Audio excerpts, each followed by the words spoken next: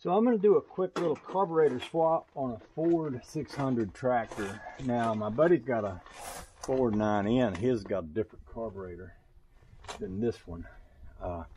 And this carburetor, which is a new aftermarket carburetor from eBay, is different than the one that's on here. For one thing, the gas line on this one goes into this glass bowl.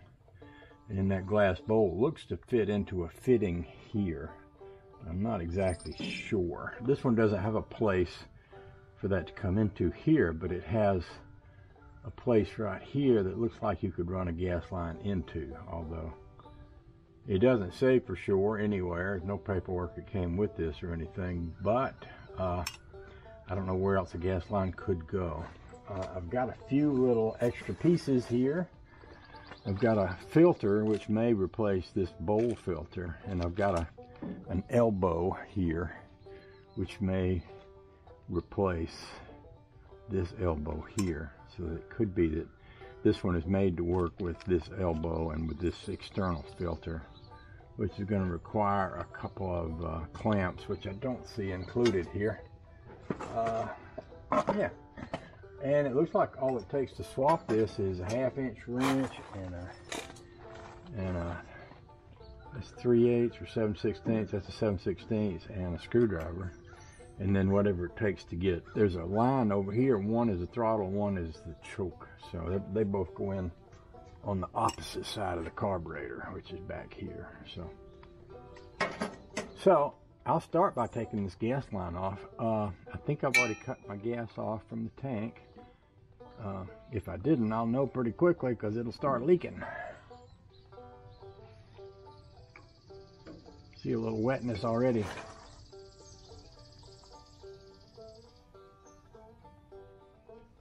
The reason I'm replacing this is because, yeah, I may not have cut that off. It seems like it's leaking pretty good. The reason I'm replacing this is because it leaks. The carburetor itself leaks, I believe, and every so often it doesn't run right. But if you leave this sitting around with the gas line connected, it will leak. So let me get my screwdriver over there and make sure I cut that gas off. Yep, it is cut it off. Maybe there's just a little bit in the line that's going to come out. That's kind of a gravity feed, so maybe I can just hang that line up here. Keep a little gas in it.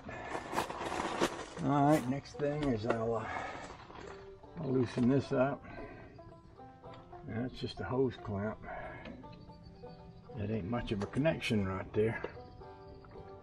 Looks to me like that might could do with a couple of clamps, but we'll see. And then use my 1/2-inch wrench to get these loose up here.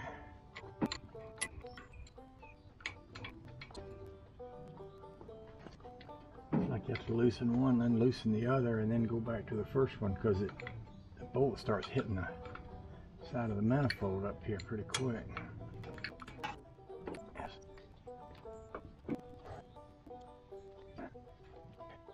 And then you got these two little lines already popped off the choke, and I think this other one will pop right off too.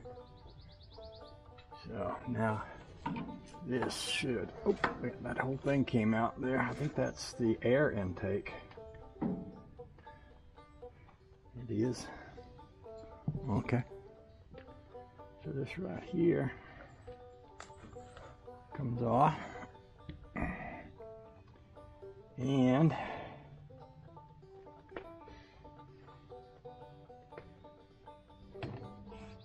I kind of like that glass bowl. I would like to keep it. Let's see if we can unscrew it. Let's see if we can use it. Oh, that goes on like that. Oh, I didn't expect that.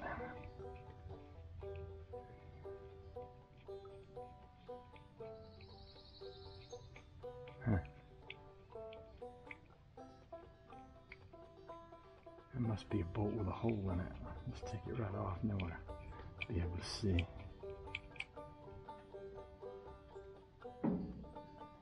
Yep. See, that's a bolt with a hole in it. Like there. I'm betting that won't go on this new carburetor.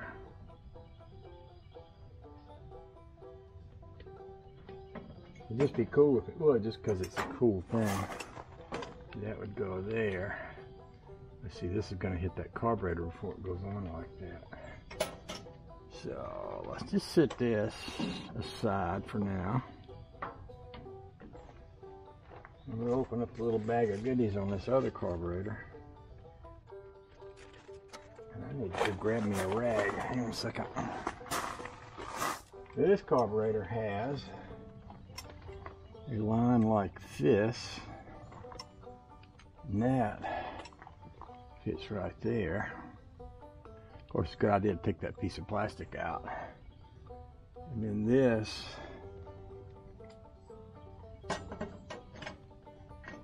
it should fit this. Let's take a look at that. Yep, it's gonna fit that. So what I'm gonna need to do on this one is, well, I could go ahead and put that up. This comes with a couple of threaded pieces here. This fits down in the carburetor, this little stud.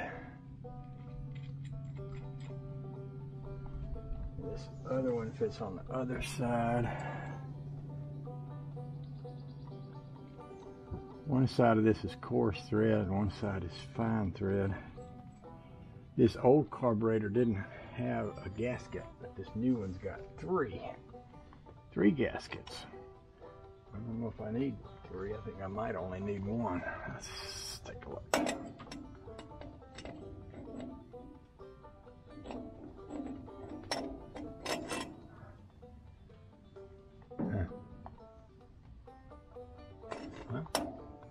Might not be a bad idea to put three of them on there, because it almost doesn't reach the threads. Otherwise, there's almost not enough threads.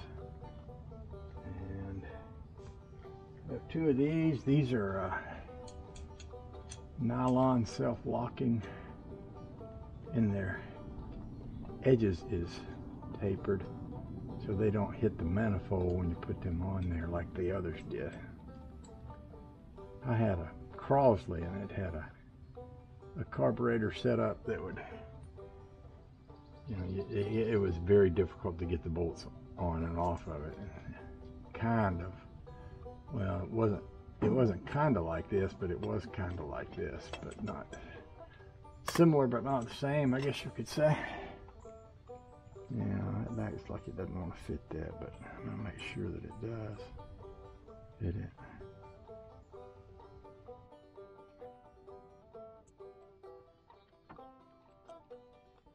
It does fit, but not easily.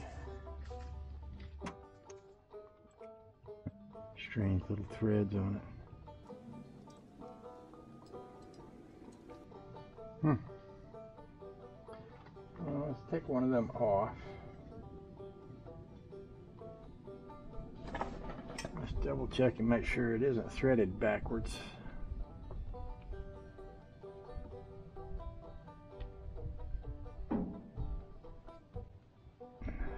Actually kind of fits that way better.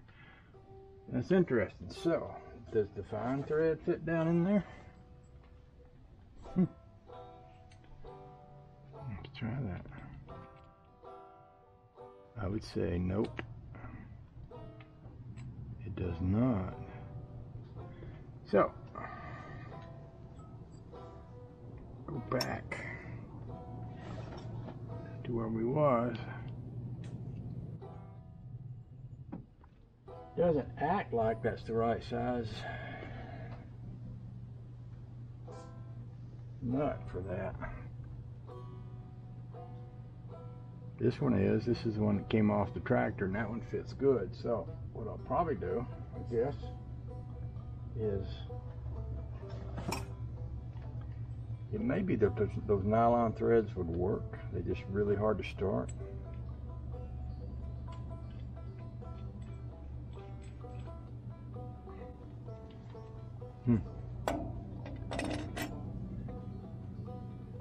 Let's see if we can get one started. If not, I'll put the tractor nuts back on it.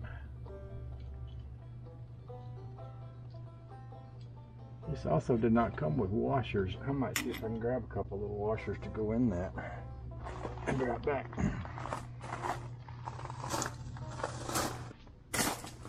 My friend Eric Holston down in Florida blessed me with some little washers.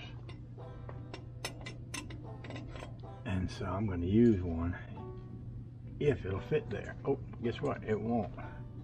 Well, maybe that's why they didn't give me any, because I would have to grind one edge off of that to get them to fit in there. So I guess because the clearance is so limited, then there's no way to get a washer in there unless you grind the edge off of it. That's okay though, we can work with that. See if we can get this to start. I might have to lower the carburetor to get it started. That might be part of the problem too, is that there's so limited space there that you can't get it going. Oh, you know what I'm forgetting? Well, I can do that later. Start setting this, forgetting the choke and the throttle, but I think I can do that once I get this started.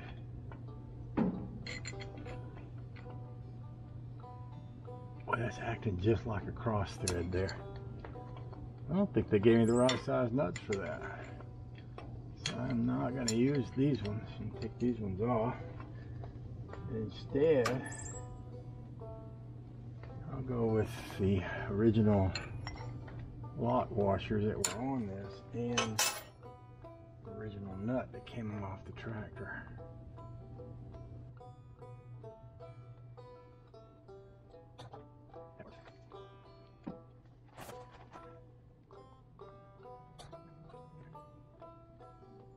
You kind of have to wangle these things a little bit, but they do go on there.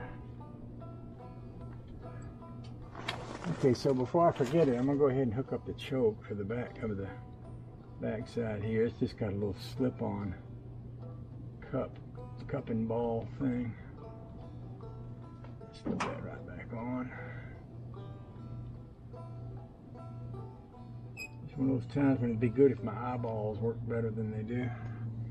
And this other one's the same way. It's got a little slider on it. Yeah, slide that out over this right there. There we go.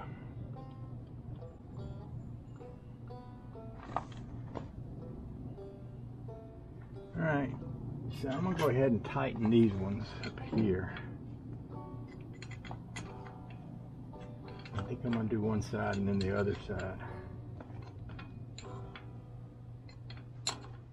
Kind of like the way I took them off.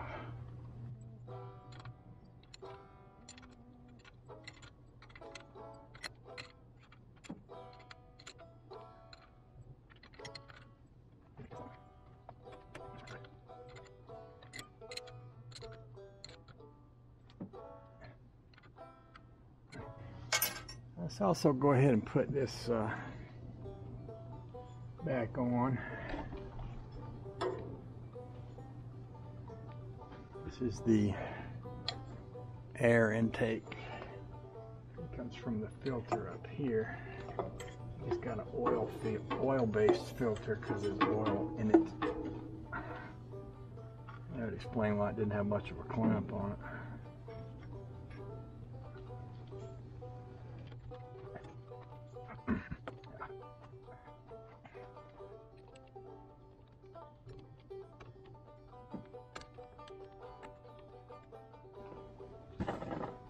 Okay, and then we got this little fitting.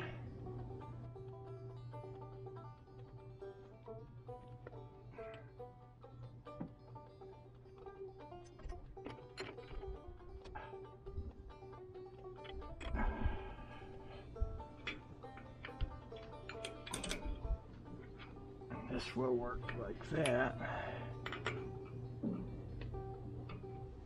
This will go like this.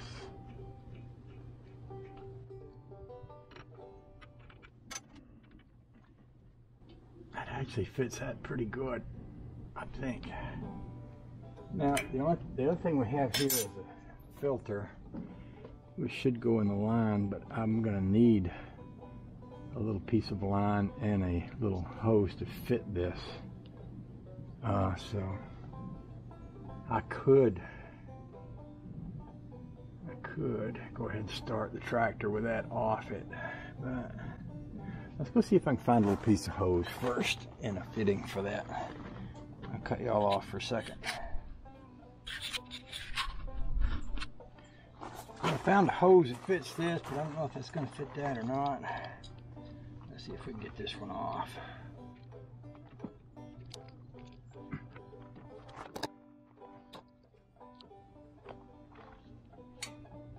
It's a long piece right there, I believe. Might have a hard time getting that off of there.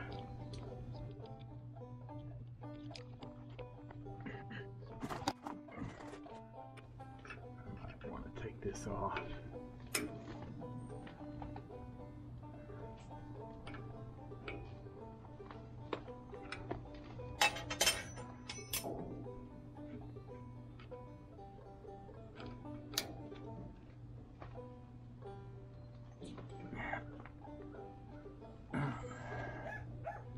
Well, that's way up in there.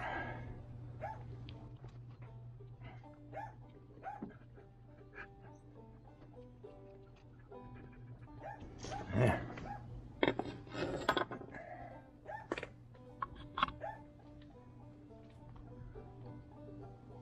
Alright, so I need to flip this around.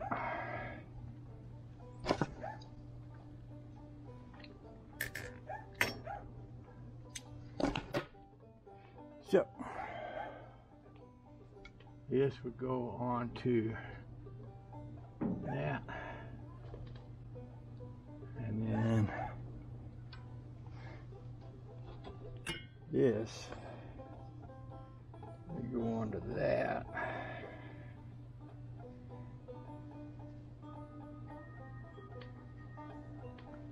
and then that would go on to that. I need to tighten this thing up some more too.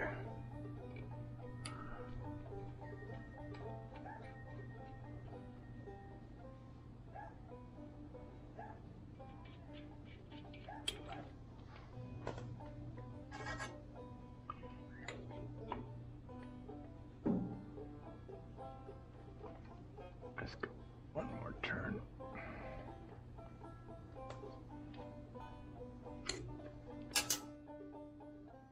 And this would go on that.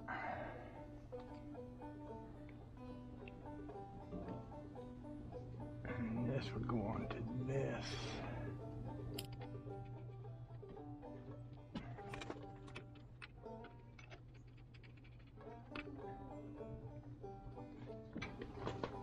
And we've got a clamp for one side. I don't have a clamp here, but we may not need one. As tight as that line is. Bring this one down.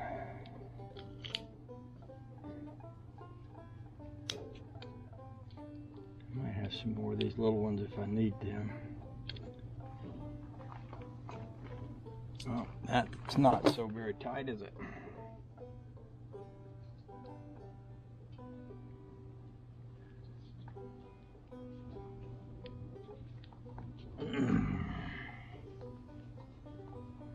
Well, what I might could do, just cut a piece of this. Like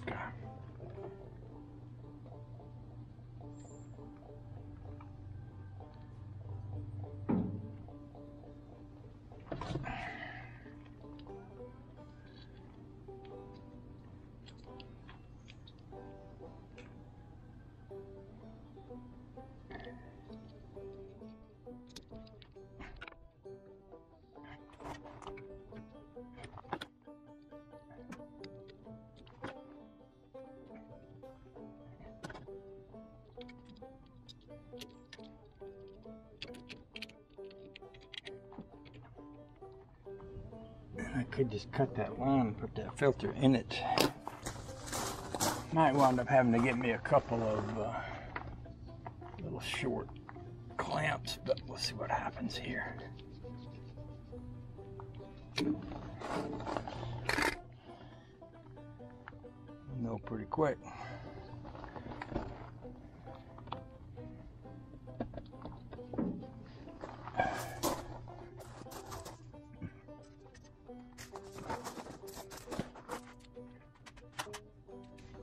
Alright, I can turn the gas on and see if she's going to leak. And then we'll sort of take it from there, maybe. There.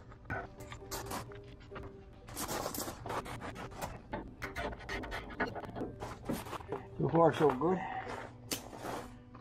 Now, let's see if she'll start. Wipe my hands off a bit.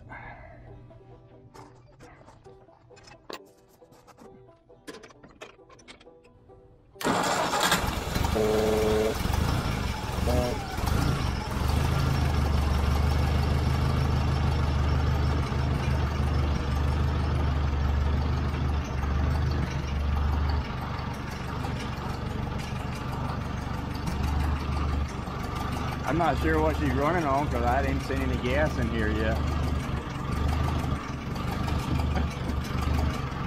She's just running off the fuel that's already in the manifold, or that maybe that has gas in it.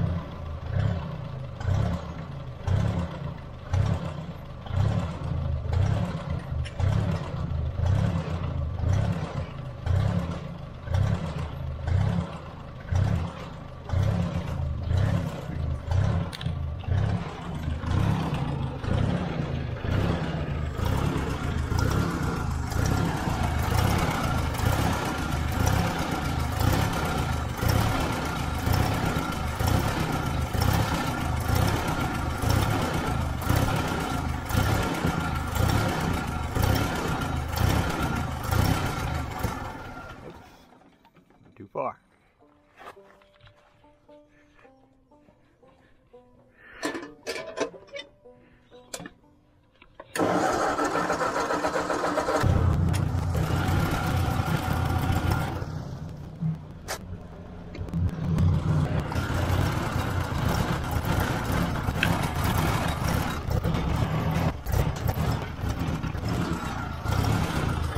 Well, she's not dripping gas.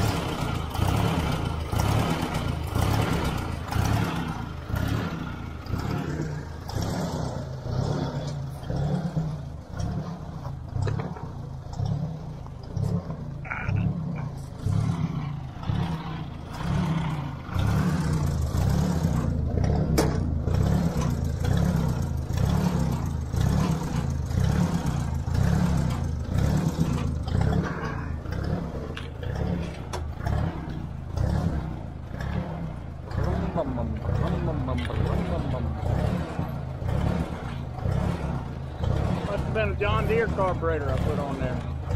It's choking. It's choking.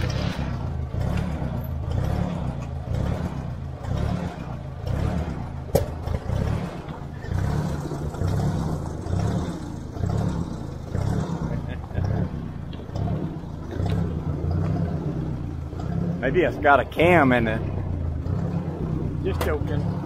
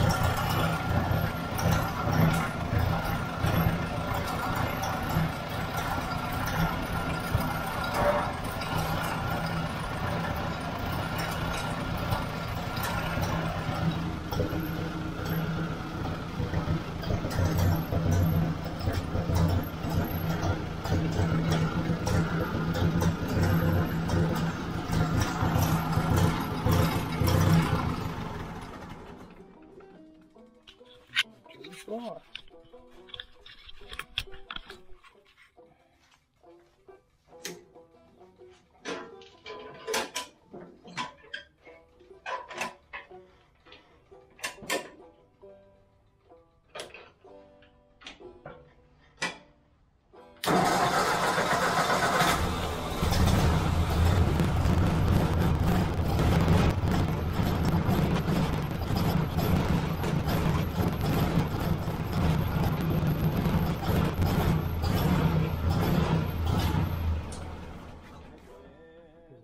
Gas strip right here. I might need to retighten that a little bit. I'll go up and get my wrenches.